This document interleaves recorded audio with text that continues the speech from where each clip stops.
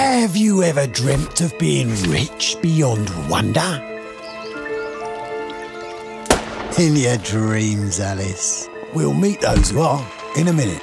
For now, here's 50% of the world's population, the poor half. Lump together every penny they own, and you have the combined wealth of enough of the world's richest to fit in a small bus. I am the driver of that bus, and I'll be taking them and you to see just where that cash goes and what it gets up to. First stop, the tax haven. Home to 1/6 of the world's private wealth. Some are Tropical paradises. Most aren't, but whatever the weather, money reigns.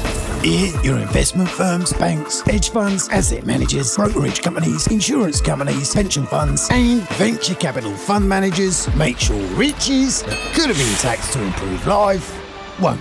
But it's not hanging about either. In fact, it's off to get a suntan. Alicia land has been home to our community since the first storm. Now, it's a target for speculation. land around the world has become something to buy and sell in complex financial games. But while you've got it, squeeze it. And there's not much profit to be made from untouched nature and small farms, so locals are forced off to shanty towns, while large-scale projects are in, such as this industrial monoculture.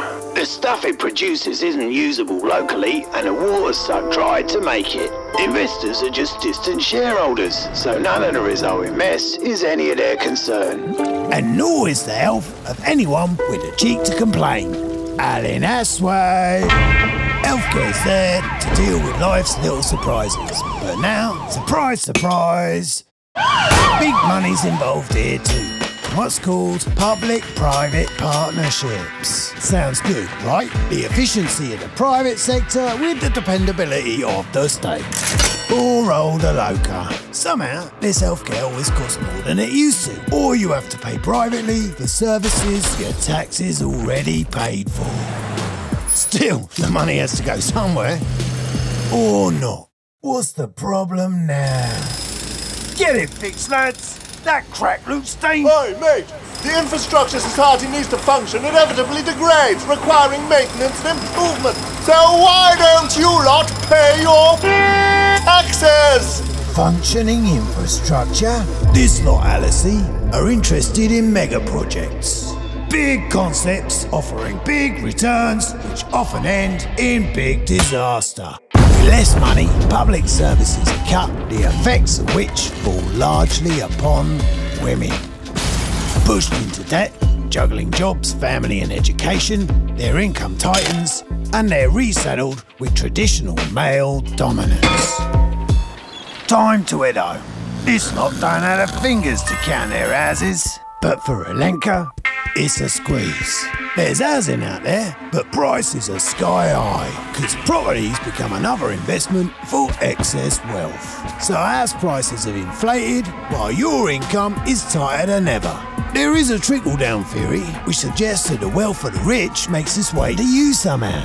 But in reality, the only thing trickling is the ice on a warming planet. Science has pointed out that if we don't do something soon, we're as doomed as that dodo.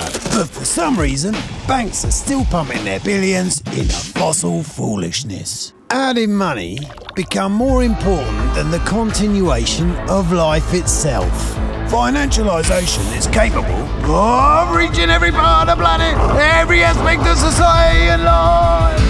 And those dreams Alice has of a greener, brighter future have no hope if the world's wealth is spent on speculation, creates debt and inequality, and influences politics to protect its privileges.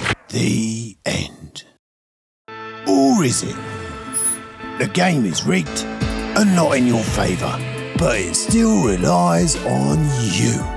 Your acceptance, your apathy, your ignorance. It's your move. Who you choose to vote for, who you put your money with, the campaigns you give your voice to. If the whole lot of us come together, we can show that a game that plays with the things we love is nothing but a pack of cards. And that vague dream of a better world can become a reality.